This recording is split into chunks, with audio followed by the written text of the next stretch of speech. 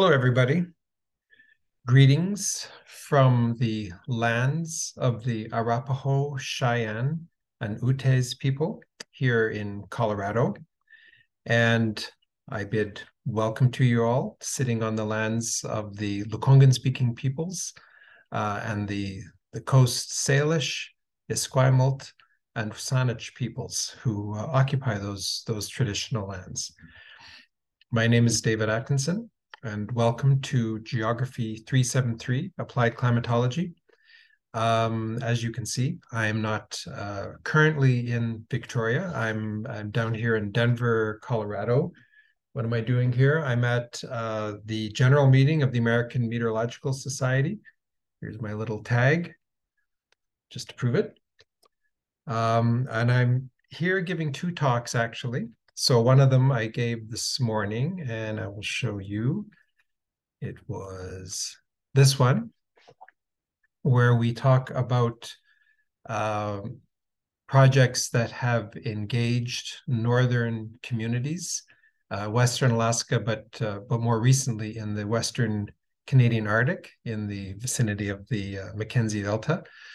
I'll talk a little bit more about those during the class, like in several weeks from now. But this is a project where we've worked with communities and worked with the Meteorological Service of Canada, the Forecast Center in Edmonton, and the Canadian Ice Service, who provide federal forecasting services to try to get those two groups to work together a little bit better and to share and communicate. So forecasting is more effective. Excuse me. And the other talk, which I have to do tomorrow, is an entirely different thing, talking about what's called the planetary boundary layer, very close to the surface in Fairbanks, actually, in several locations in Fairbanks, Alaska.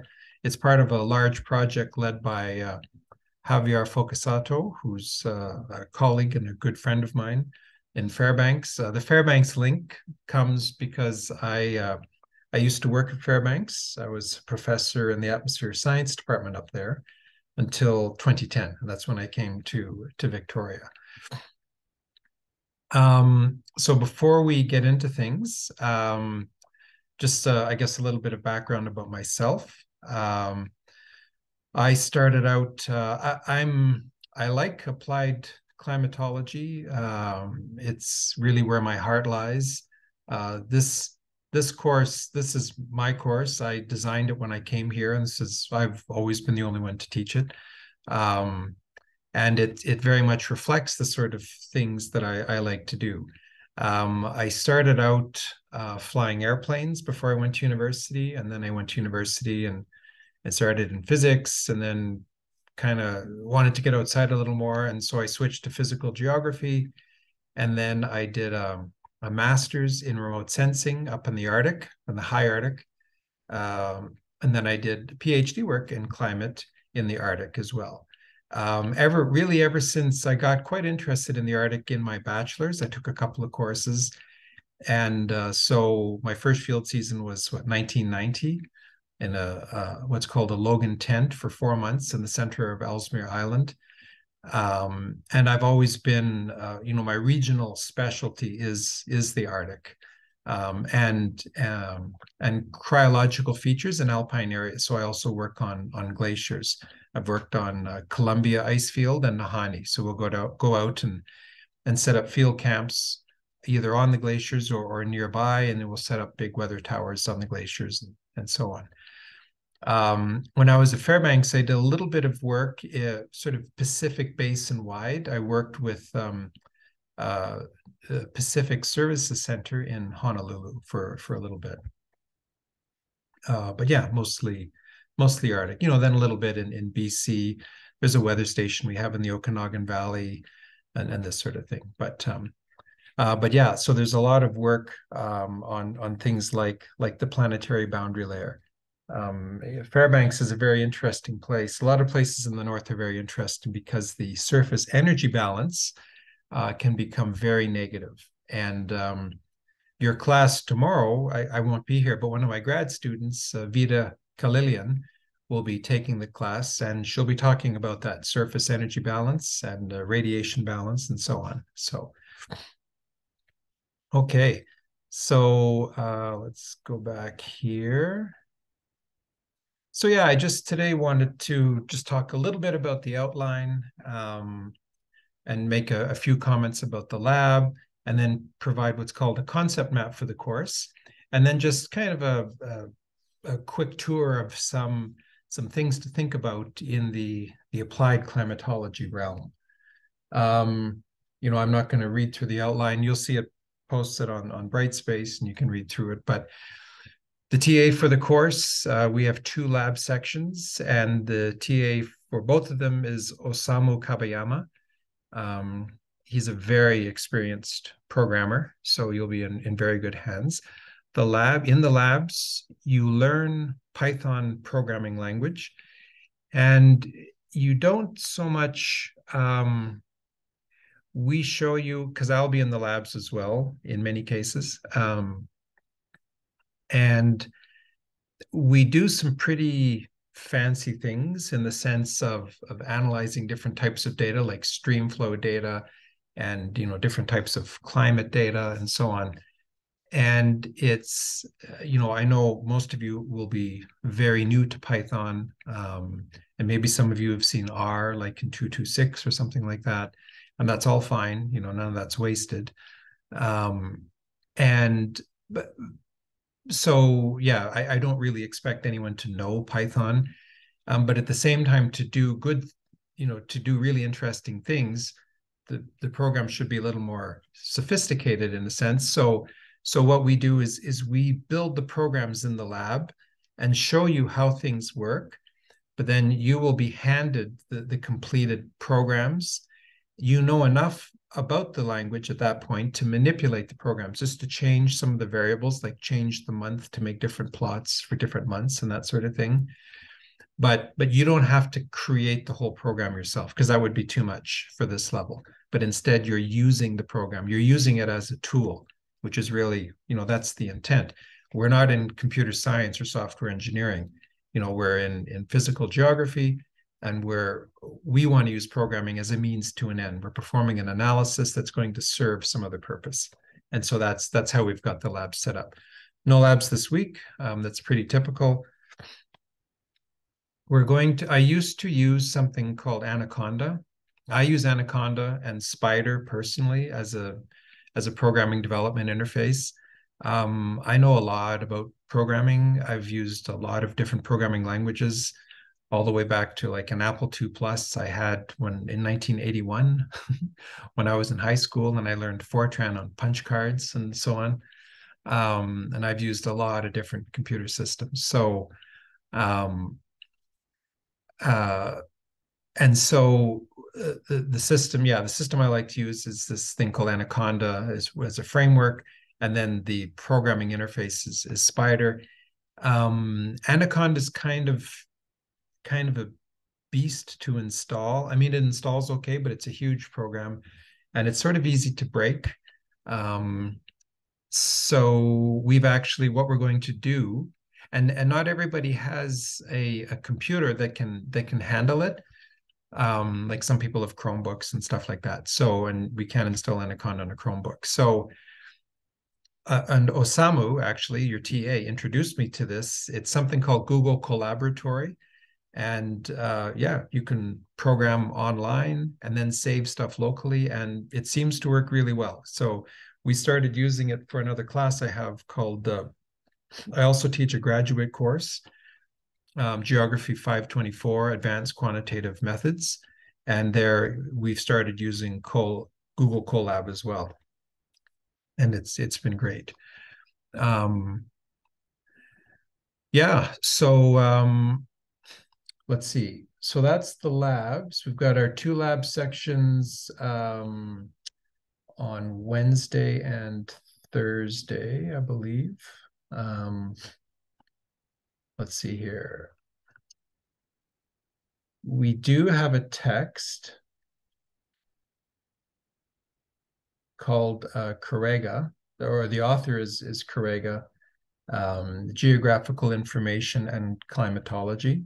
So pretty apropos, I guess. And hopefully it was ordered. If not, don't worry about it. We'll figure something out. But yeah, go check the bookstore because we do a fair number. We take a fair number of readings from that. Let's see here. Yeah, you really do need to come to the labs. The labs will all be we have 5 labs and they're 2 weeks each. So you've got plenty of time. Do not leave the labs until the last minute.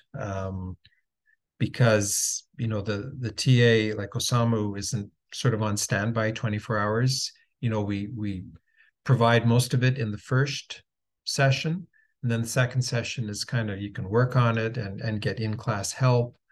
But you really do have to dive into it. It's not something that you want to leave to the last minute, especially when you're new to programming. Yeah,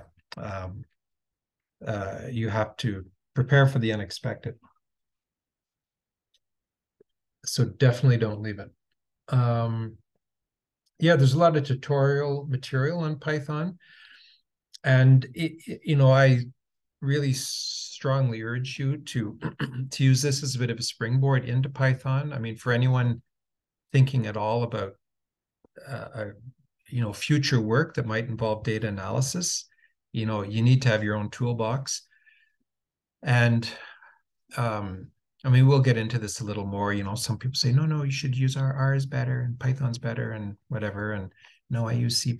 And, they all have their strengths and weaknesses. The most popular programming language now is Python. That just happened last year. It kind of reached, and that means most popular means almost 17%. Now, I don't know who they surveyed, how big or what types of people, but anyhow, of the people surveyed, 17% use Python. And then the next 2 most popular languages are C+ and C. So the C family is a very popular programming language. R comes a fair bit down. R tends to be very good at specific things, like really statistics. It's quite good at. Python is is a tiny bit rougher around the edges on stats. You have to do a tiny bit more work. You do the same stuff that you can do in R, but Python is more of a general programming system. So you can build a solution to just about any type of problem you need. That's a little harder with R. Python is also the programming language that you'll find in the background of Arc, like ArcGIS. Python is also used for web programming. So it's a pretty good language all around. There are tons and tons of modules. There's actually more than 100,000 modules, libraries out there of specialized programming pieces for different types of tasks. For example, there are a couple that do the very specialized plots for meteorology, like vertical temperature profile plots and stuff like that. Anyhow, so probably enough about that. We'll talk lots more about Python in the labs and so on. But yeah, check out the tutorial material that you'll find online. There's tons of it. So yeah, so use this opportunity to really to jump into a programming system. Sorry, I'm looking at the outline here beside me. The labs will be due before you start the next one, just so we don't have people in the new lab working on on last week's lab, that sort of thing. Let's see. Yes, we'll be on Brightspace, of course. There are some other readings in the physical section, which I've posted from a general textbook on weather and climate processes by Aguado and Burt, which is one of, like, there are about 5 of these classic textbooks. I mean, this is stuff that you've learned in 272. And so I'll talk about the course structure here in just a minute, but things like, Vita will talk about radiation. Well, there's only one class and she's going to go through it fairly quickly.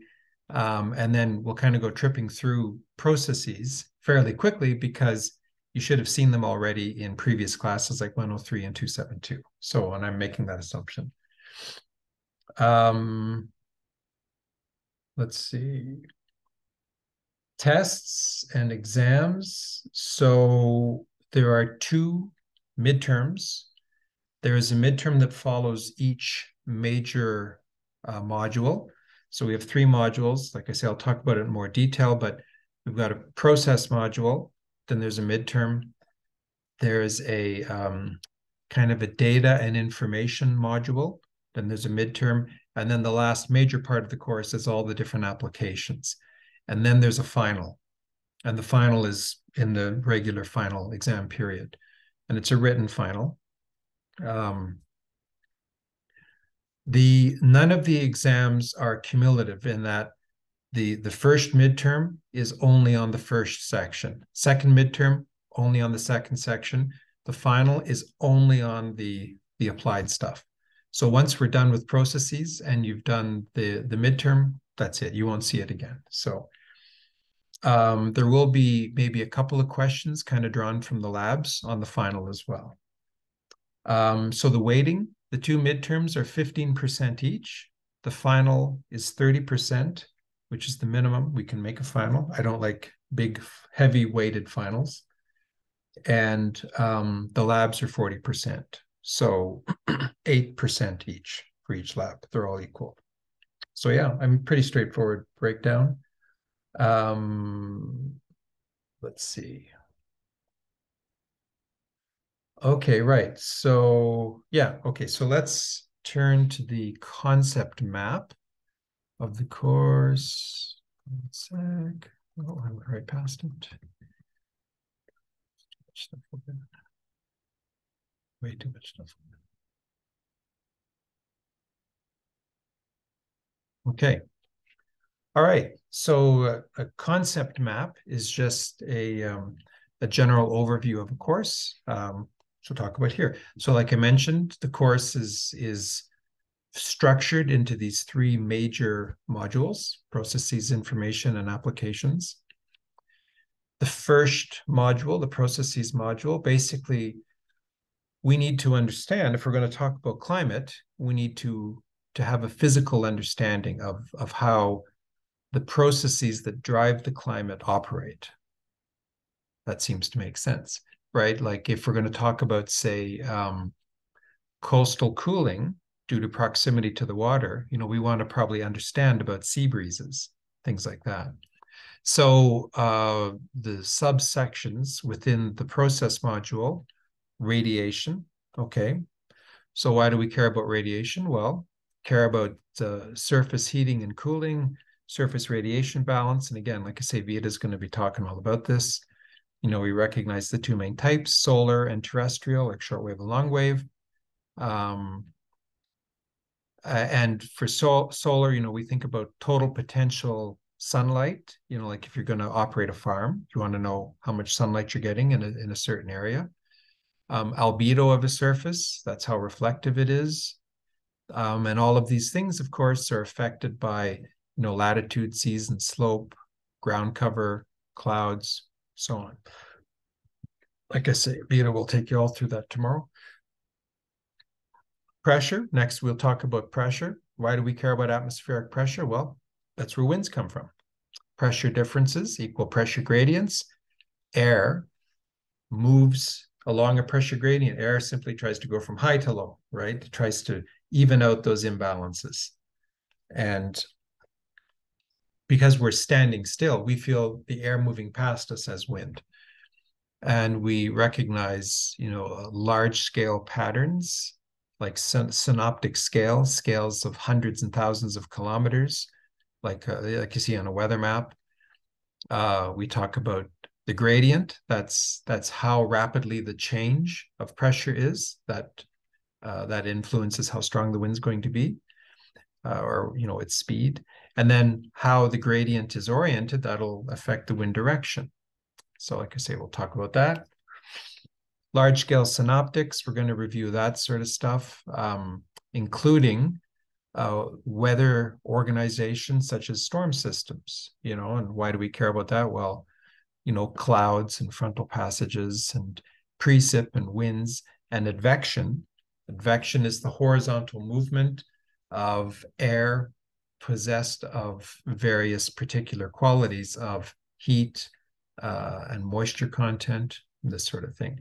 So like we feel that in the southern Vancouver Island region, when we get airflow from the southwest, well, it'll be 10 degrees in January, you know, and that's, we're getting warm air from quite far south advected over us. Local scale modifications. So that's, we got large scale, then local scale, you know, like interaction with topography. And we know that slopes, if you have a north-facing slope and a south-facing slope, well, they have very different radiation regimes, you know, and I think this is, everybody kind of knows this intuitively. But then we have other phenomena like upslope fog, orographic precipitation, down valley drainage, like density drainage of cold air down a valley, wind modification along coastal areas. So lots of stuff to talk about there. But again, all these things feed back into, you know, you always think about linking it to the applications. So if someone is going to build a structure, well, you kind of want to have an idea of what the precip is going to be, so you can think about the roof type, what the wind is going to be, so you can maybe think about how to orient the structure. If it's within a city, you know, you don't want to set something up that's going to like create a bunch of wind tunnels that make it unpleasant for people to walk around in, you know, all sorts of things. So you need to understand the general climatic context before you dive into various types of applications. Okay, so the next module I called information. And basically, if we're going to analyze weather, you know, and climate, how do we do that? Well, we have to gather a bunch of data. So we have to understand data. We have to understand analysis processes.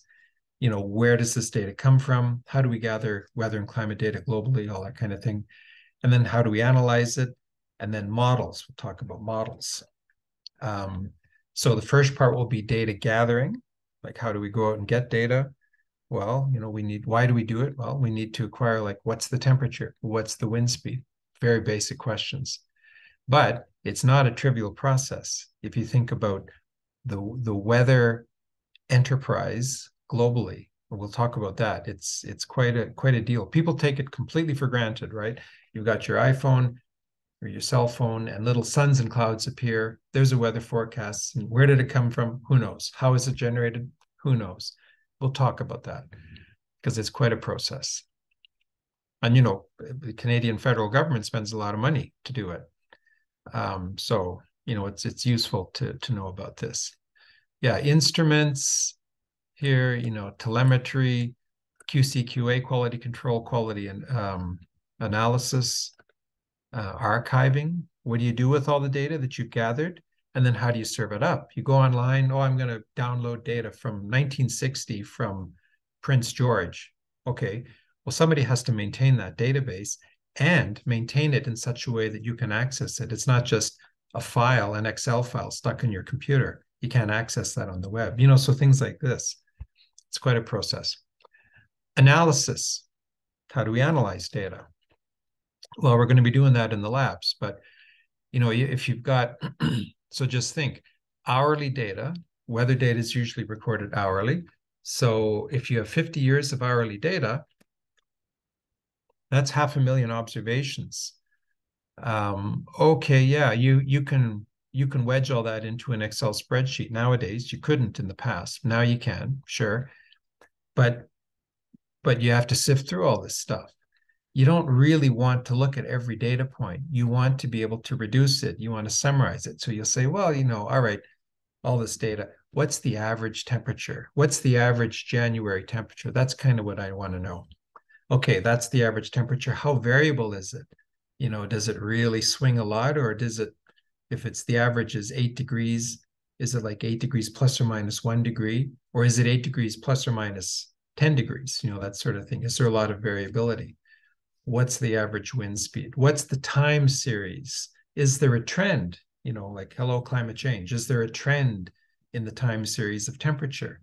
Well, we start to do all these sorts of analyses. You know, and there we've got, basic statistical, you know, like means and totals. more advanced statistical, such as threshold exceedance, and that now gets into planning purposes or engineering purposes. How often do we get more than 50 millimeters of rainfall in a 2-hour period? Well, if you're building a storm drain system, you need to know that. Let me move my little thing. Right, extremes, that gets into the discussion of extremes, which we'll talk about a little bit. The spatial context. So that was just Victoria. What if you now have 50 years of data from 20 weather stations throughout the Lower Mainland? That's getting much more complicated. And that's where we quickly step out of a realm like Excel and into something like Python. We start to need that real analytical power that a more sophisticated programming system can bring. Concepts of station representativeness. If you've got a station wedged down into a valley versus like a station out in the middle of the prairie, which one is going to be better representative of a broader area? That sort of thing. Modeling. So we're going to talk about modeling.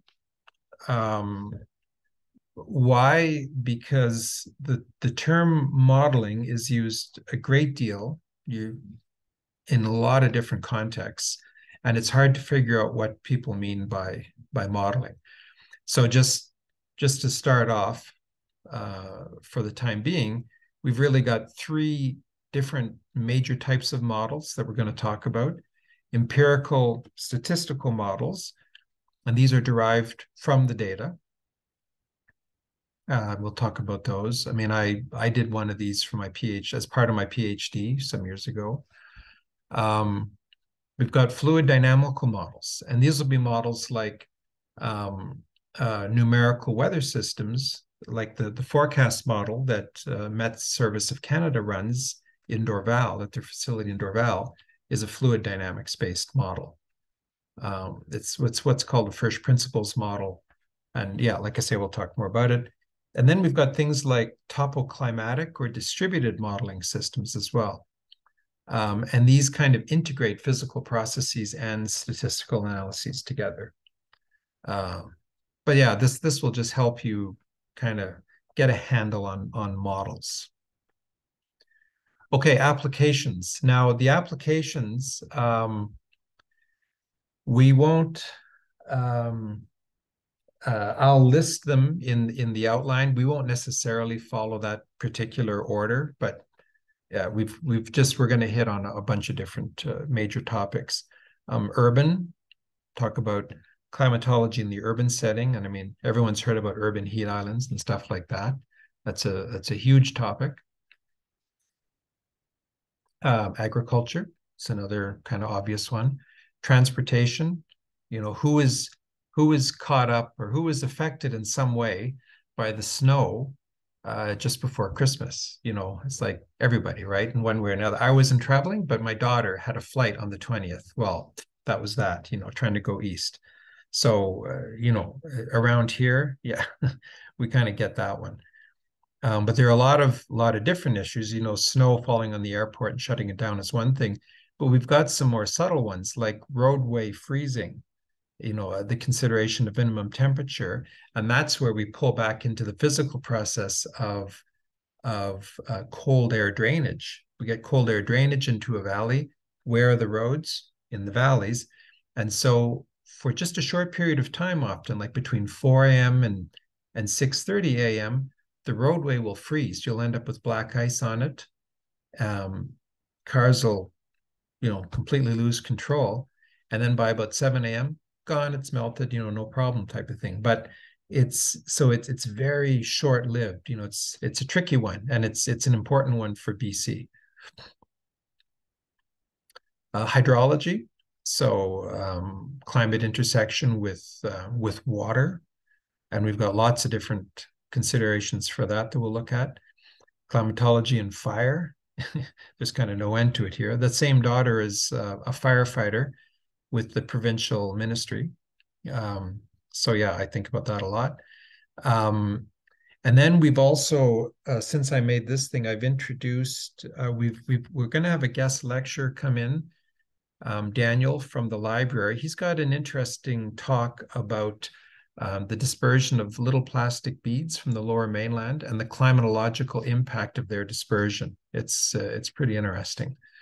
And then I've also developed a new module on, I mean, really, this is what I work on. Like you saw from the first presentation that I gave here today, is weather and climate and the intersection of northern indigenous activities, and how indigenous knowledge and Western knowledge really can be merged to create solutions. We have a paper out on this. People keep at the conference today, people are saying, yeah, no, we really need to do this. And I was thinking, we've already done it. I have a paper with indigenous co-authors on it as knowledge holders, of equal rank or whatever, to me or anybody else. We all bring different pieces together to form, a greater whole. So we'll talk about that as well. Okay, how are we doing? I got 20 minutes left. So that's kind of the structure of the course. And now I wanted to go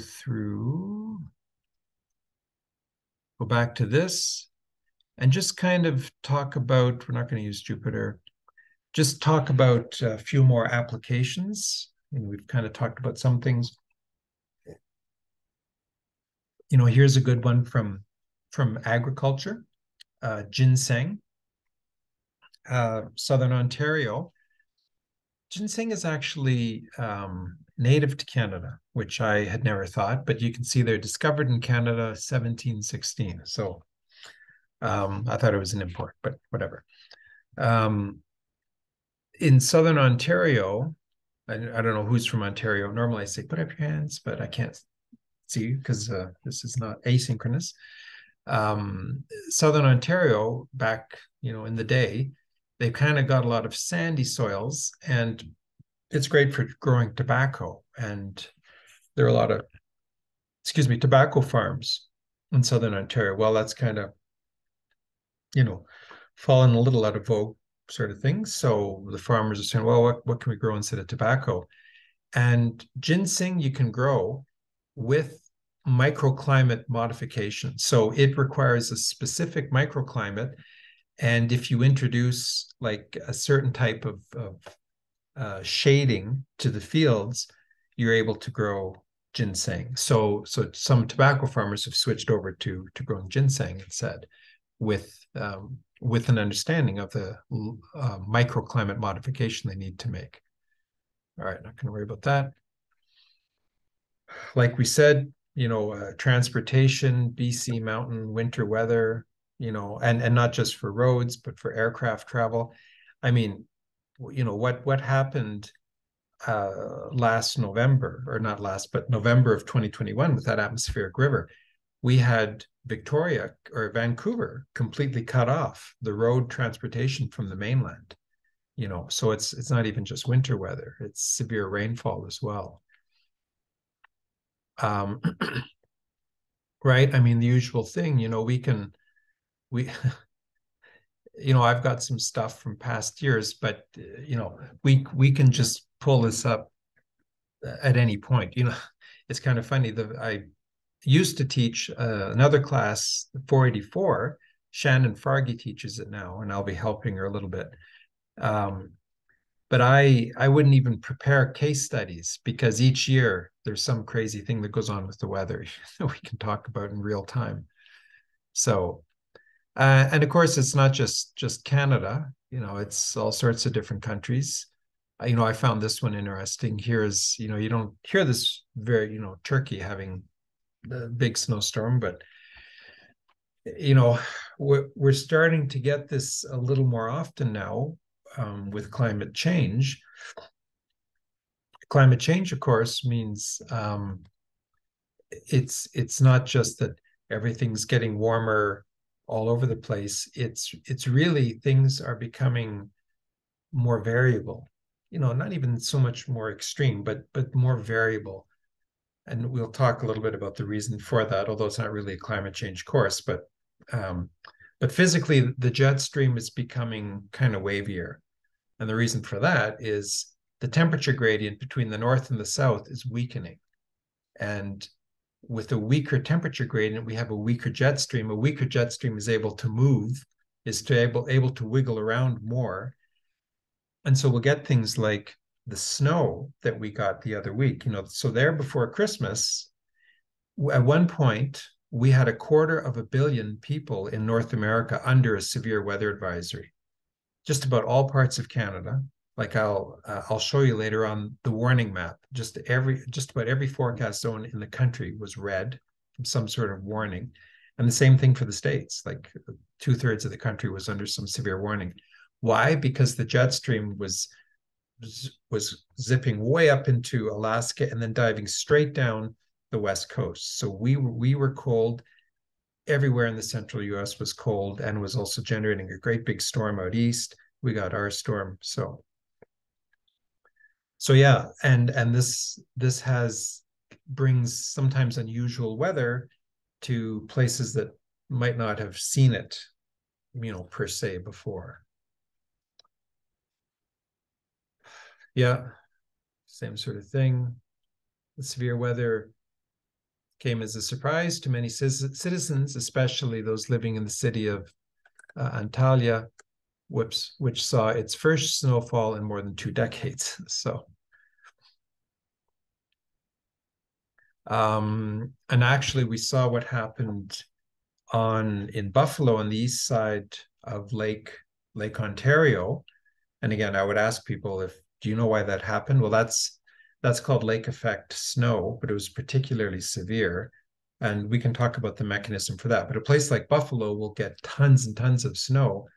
And you just go north just a little bit to Kingston, and they won't get hardly any. And so we can talk about why that is. But yeah, it can be quite a mess.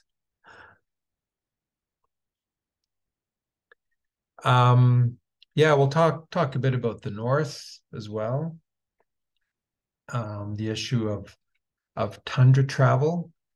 And there's a bulldozer pulling a bunch of supply boxes for oil or for a diamond mine or something like that. And they're doing it in the winter because they're not allowed to do it in the summer because the tundra is too soft. And in the north, one passage of a heavy vehicle is enough to permanently damage the tundra. It commences a cycle of degradation of the permafrost underneath. It changes the thermal structure and commences a cycle of degradation of the permafrost that's irreversible. And so in northern Canada and North Slope of Alaska, they say you can only do this kind of thing in the wintertime when it's frozen and when we have a certain level of snow.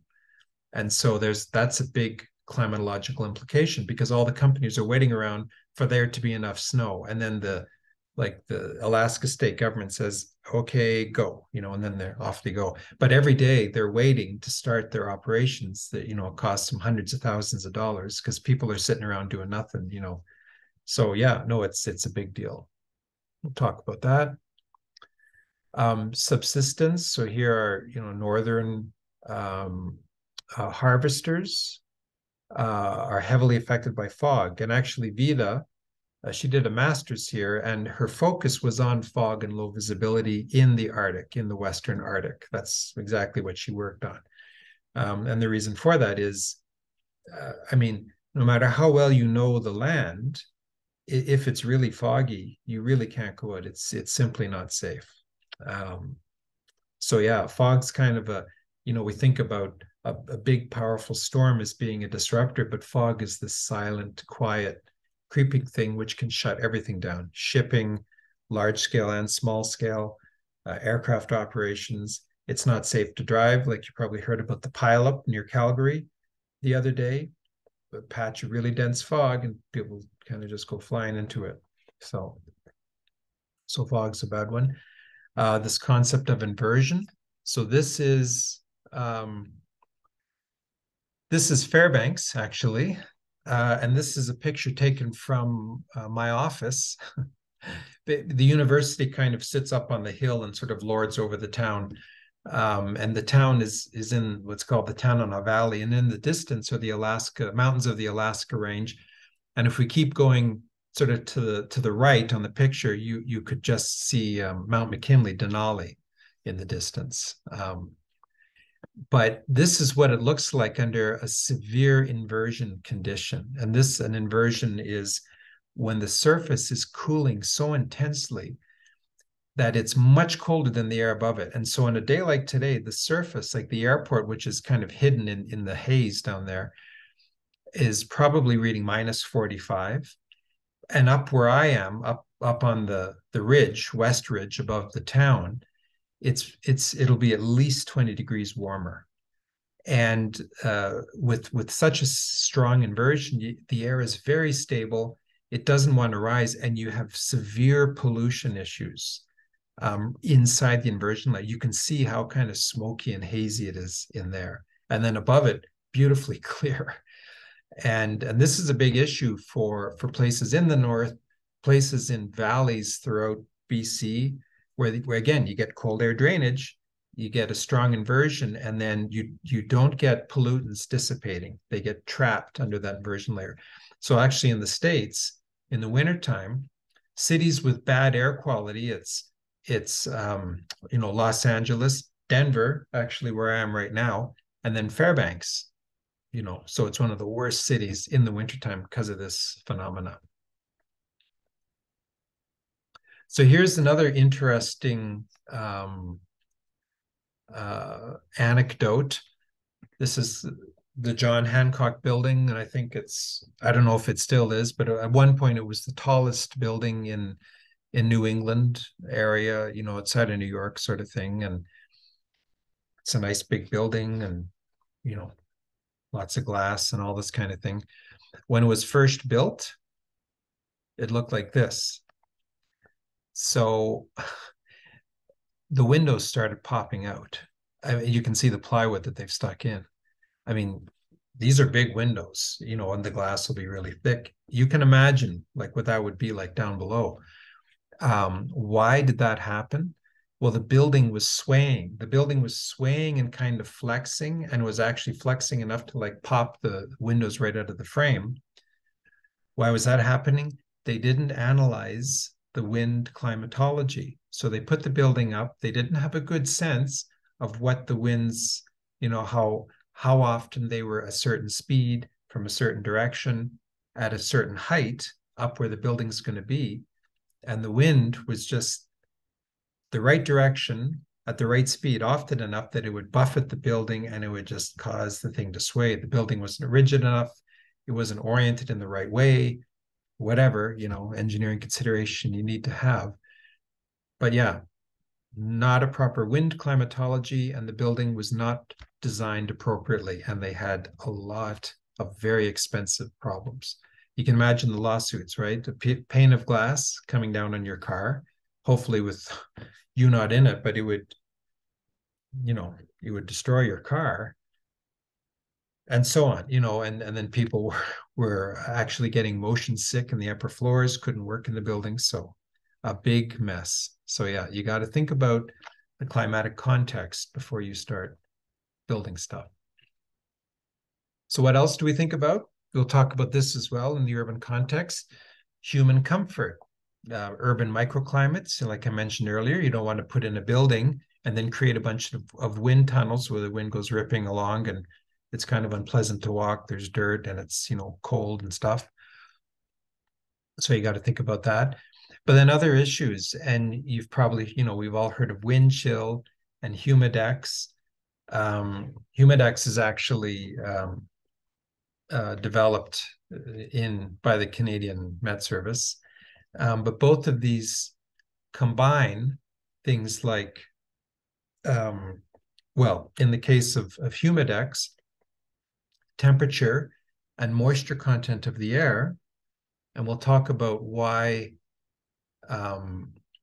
is it that when we get more moisture in the air, it feels less comfortable? You can think about that. We'll talk about that later on. Same thing with wind chill. In this case, it's not moisture, but it's temperature with wind speed. So again, what's the physical mechanism of wind causing a problem? So what's the physical mechanism of moisture in the air causing a problem for humans when the temperature is high, and what's the physical mechanism for wind causing a problem for people when temperatures are low. So you can think about those things as well. And I think that's just about it. And I think we're out of time. Oh, look, you get 7 minutes to spare. So we'll stop it there. And yes, you'll see Vida on Wednesday. And I'm coming back on Thursday night. So assuming there's no giant snowstorm that shuts down the airport, I'll see you on Friday. And I'm going to stop the share. Actually, I don't need to. I'll just stop recording. Okay. All right, everyone. Well, we'll see you later on. And welcome to the class.